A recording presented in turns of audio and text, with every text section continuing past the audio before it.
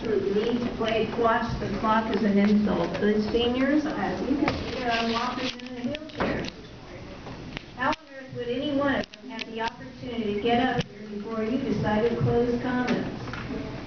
What an absolute disrespect. Even when you try to pretend to care, it doesn't work because you don't seem to get it. They can't get up here that quickly. Some of us actually believe in respecting them and allowing them the opportunity to go first. I can't believe this. This is just once again, how sad. How seriously sad.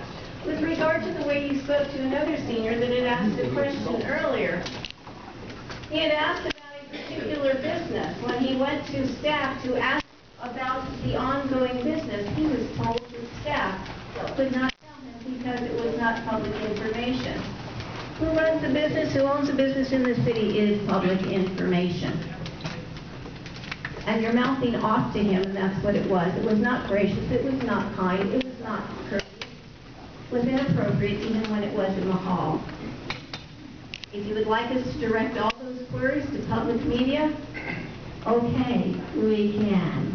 It'd be so much nicer if we could simply get the information in these walls.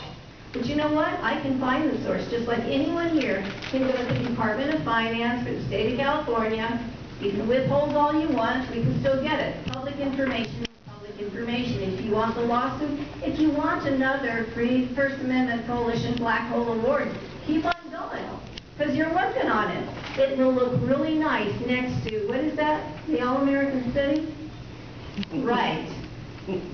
Black Hole Award, meaning that place where that extra sock goes, never to be seen again. How rude, how thoughtless, and how inconsiderate. Public records are public records. And whatever department we have to go to get to them, we do not deserve a mouth. We deserve an answer, a courteous and a gracious answer. You have created animosity. Good luck with how that works for you, because you know what? Some of us are not intimidated.